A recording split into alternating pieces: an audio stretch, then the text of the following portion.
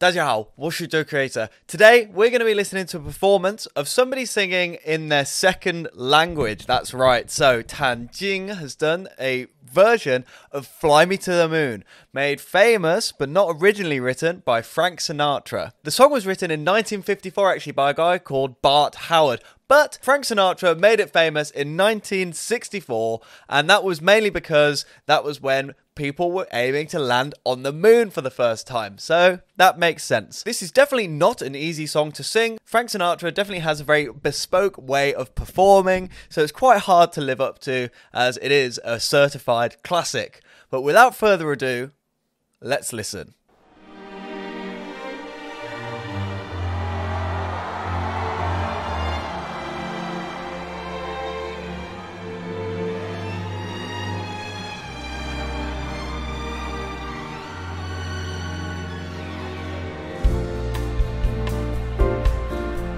So we got this good swing.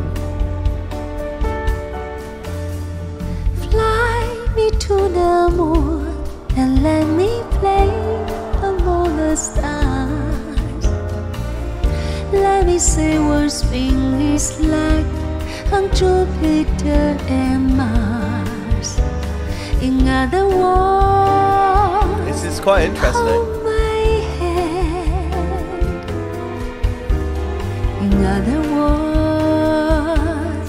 darling, kiss me. She definitely sings it in her own distinct style, which I think is quite Chinese in the fact that she uses a lot of heavy vibrato on the voice on a lot of the longer notes that you can hear there. Also, this performance is very airy and quite grand, but I think that so far she's doing really well. Fill my heart with song and let me sing forevermore. You are all I long for, all I worship and adore. Some of her pronunciation is really, really nice. Please be true. Lovely. In other words, I love you. So as I said, some of the pronunciation is very nice, and she does a very good job of making sure that the hard sounds and the soft sounds are in the correct place. For example, a lot of the time, if there is a hard sound at the end of a line, then you would sing that a little bit more softly, so you have things like... Fill my heart with song. You can see here that she does the same as Charles here, this performer. Fill my heart with song. And sort of misses the hard G off of the end of song. So that's really, really good that she has that level of attention to the way she pronounces a lot of the words.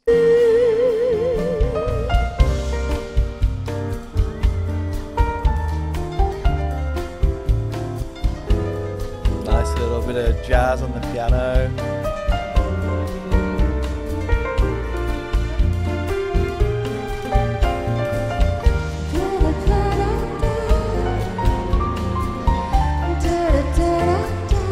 Nice. Also a little bit of almost like scat singing there. It's also quite a jazzy thing to do.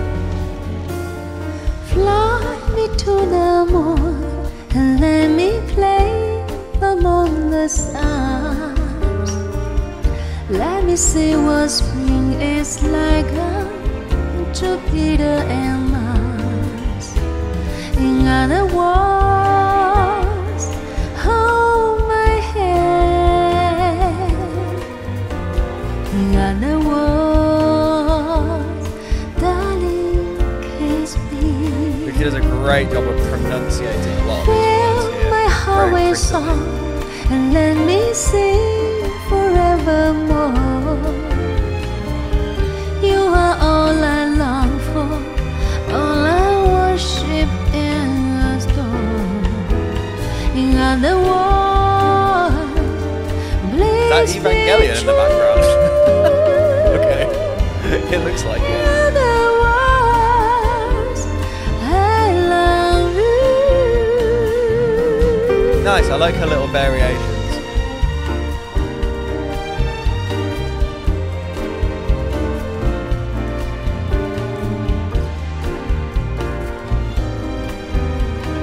So this performance is much longer. Frank Sinatra's version is a lot shorter than this. So it gets away with not evolving too much throughout the arrangement. But here we're getting a little bit samey. Oh, but that's really nice. Fill my heart with song and let me sing forevermore. You are all I long The strings in the back here are really all nice. I worship and adore. In other words, please be true.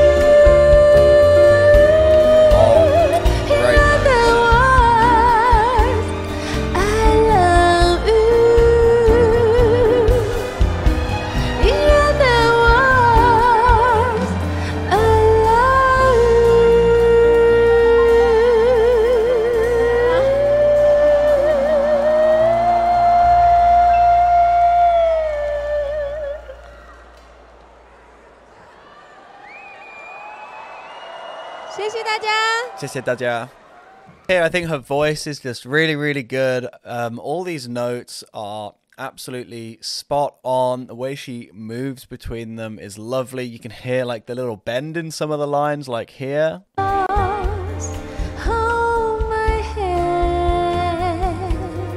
The one thing that I really like, though, that Frank Sinatra does is he has some little pauses and little changes between where he places the words in the bar when he's singing them, like this little example here.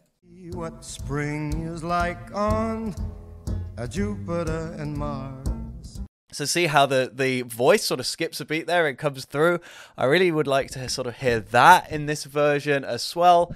It's sung very beautifully but quite straight, and I feel like it's a little bit more jazzy maybe to just have a few of those gaps in there, those missed beats and dotted notes. But I really do like the strings and piano sort of style arrangement that she does. I do feel like it's kind of missing the big band feel that the brass gives that also Frank Sinatra uses in his version. Please be true. So, you know, you have bits like that to sort of climax the version that Frank Sinatra does. And perhaps Tan Jing's version is just missing that climax a little bit. I do enjoy towards the end, she does open up her voice and get sort of into the high notes, really sort of bringing the chest out. But I feel like the arrangement could also go along with that to help her push up at the end and have more of a climactic ending to her performance. I feel like you could still do that and keep the airy beauty that she actually brings to the song. So yeah, overall, it's really, really great that Tan Jing did her own version of this song. I'm really impressed by that. Getting a female singer to give this a really good cover, I think brings an element of beauty to it with the female voice, and I can't understate how cool it is when people are not only talking but singing in their non-native language. That's something that will always impress me. Thank you everybody for watching this video with me. Please leave a like, drop a comment down below. What did you think of this performance? Do you enjoy her English singing? And I will see you all next time. 再见, bye bye.